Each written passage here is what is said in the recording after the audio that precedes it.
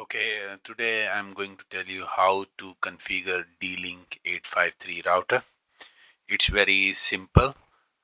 First of all, you need to make sure that you are connected with Wi-Fi. This is the basic things. First ever, just need to connect Wi-Fi first. Then you open your browser. Either you are going to change Wi-Fi through mobile and through laptop, through PC is the same thing.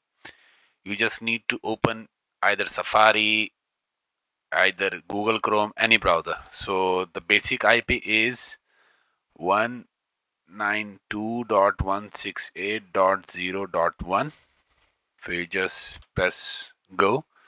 So this page will appear in front of you, and the admin password is written behind the router, under the router, and maybe you got sticker also, that on that sticker admin password is written. So just type your admin password and log in. It's giving me invalid, just wait.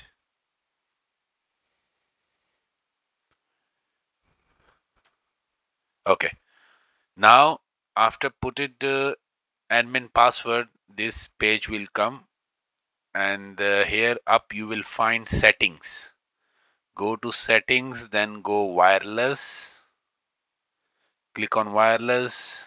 Here it's my name, DXB Tech, and DXB Tech 5G. I mentioned earlier 5G for more than 100 Mbps, and 2.4 is up to 100 Mbps. If you want better speed, just connect with the 5G only.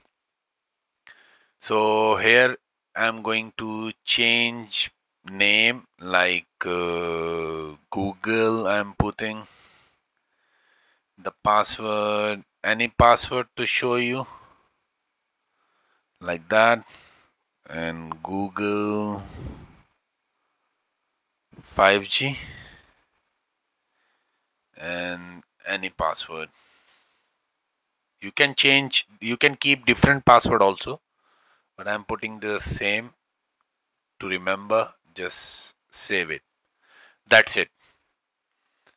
Your password will get changed. Again, go to Wi-Fi settings and connect from there. Hope you like the video. Hope this video you found informative. Thank you. Bye.